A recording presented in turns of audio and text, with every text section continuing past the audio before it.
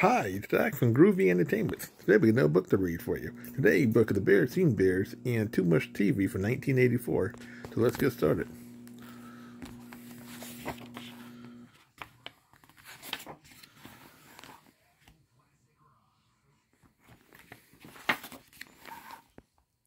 It was a fine spring day in bear country.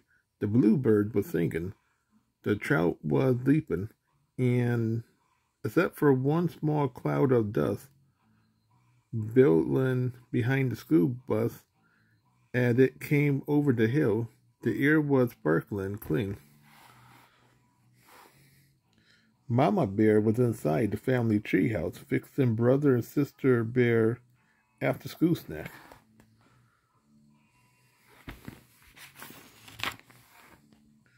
Brother and sister bear got off the school bus and came into the kitchen with hardly a hello. Then they did what they did every day. They took their milk and cookies into the living room and switched on the TV. There's no question about it, thought Mama. Those cubs are watching too much TV. Later, when Papa Bear came in from his shop and joined brother and sister, Mama became even more concerned. There's absolutely no question about it. The whole bear family is watching too much TV.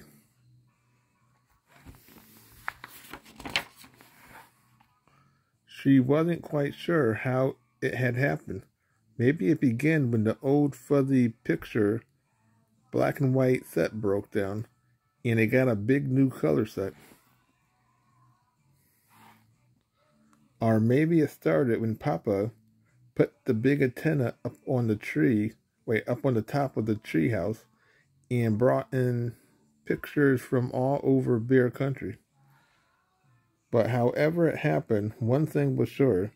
The bear family was spending more and more time watching television and less time with all the other things they might be doing instead.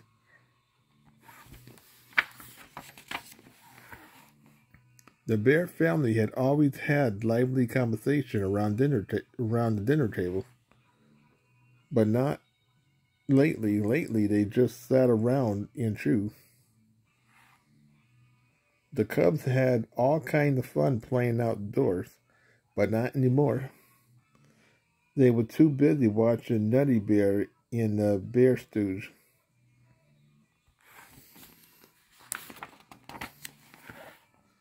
That evening after dinner, when brother and sister scampered in to turn on the TV, Mama stopped them and said her piece. We have been watching all together too much television around here. But Mama, said brother, Nutty Bear is coming on. We'll miss it. And the Bear Stooge, added sister. Well, you'll just have to miss them, said Mama firmly. And furthermore, she added, you may as well just get used to the idea because there's not going to be any more television around here for a whole week. No TV for a week, said the shocked cubs. But Mama,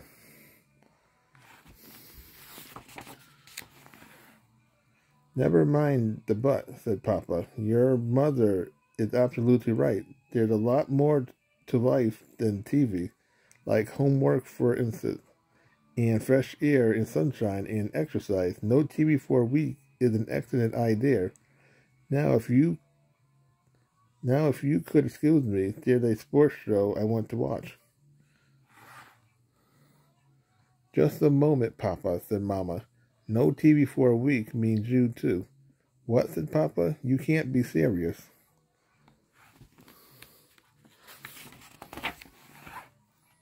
But Mama was very serious. What about the news? Protests Papa. I won't know what's going on in the water if I don't watch the TV news.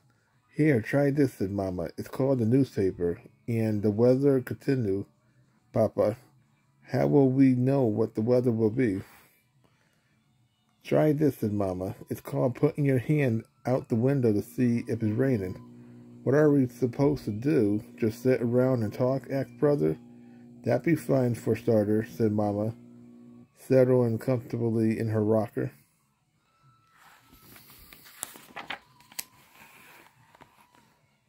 But it had been so long since the Bear family sat around and talked that they had sort of forgotten how it really didn't matter, because pretty soon Papa fell asleep and snored so loudly that they wouldn't have heard each other anyway. After school the next day, the Cubs looked longingly at the TV, but Mama shooed them out to play.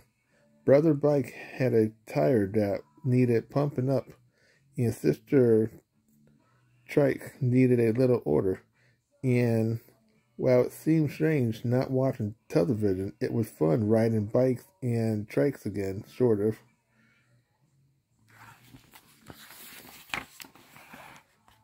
That evening, the Cubs worked on their homework, but it wasn't easy with that blank TV just sitting there staring.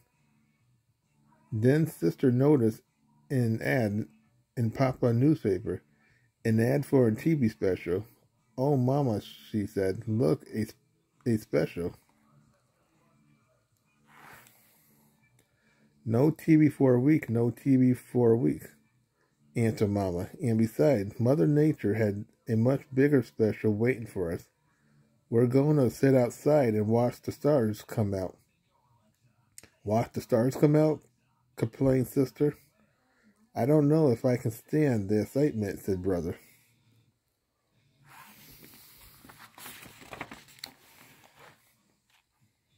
But as they sat out under the great sky, a spell came over the bears. It was all so big and beautiful. The bears stared at the sky so far, not a single star. "Look," cried Sister, "something flying."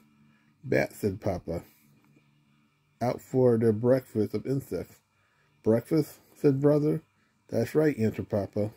"Bats sleep during the day, so this is their breakfast time." "I see a star," cried Sister. She had found the first tiny star.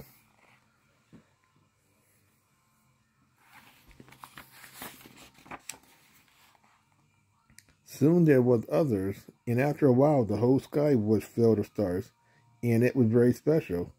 More special than anything they had ever seen on TV. It was a sharper picture, too, in a much, much bigger screen.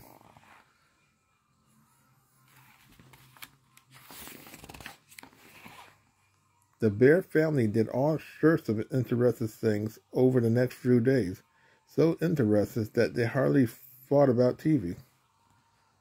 They went on nature walks and watched tadpoles hatch out eggs. They watched an spider spin a magnificent web. They went shopping at Bear Country Mall. Sister used some of her savings to buy a knitting spool and some yarn. Brother bought a cube puzzle. They did have to keep an eye on Papa, though.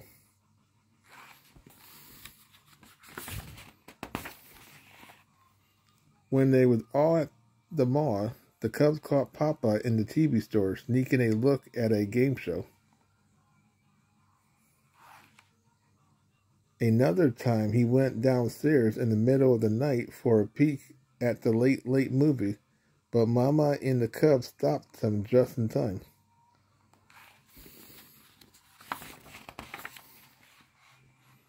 The next evening, it was the last day of their no TV week. The Bear family was having a lively conversation at dinner.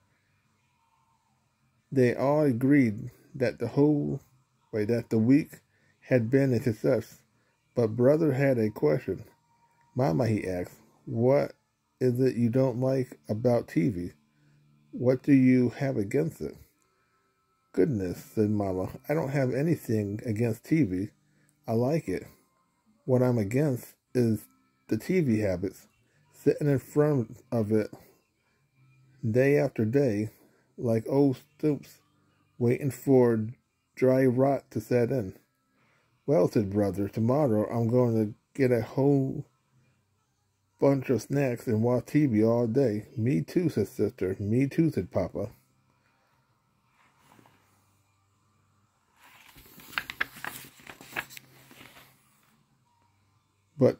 The only one who did not watch it all day was Papa. Brother got interested in cube puzzles and finally solved it. Sister started knitting a rug on her knitting spoon. Finally, even Papa had enough and decided to bait his hook for a couple of those leaping trouts. So that was the Berenstain Bears and Too Much TV from 1984. If you like, subscribe, share, and comment, have a groovy day with another video coming out real soon.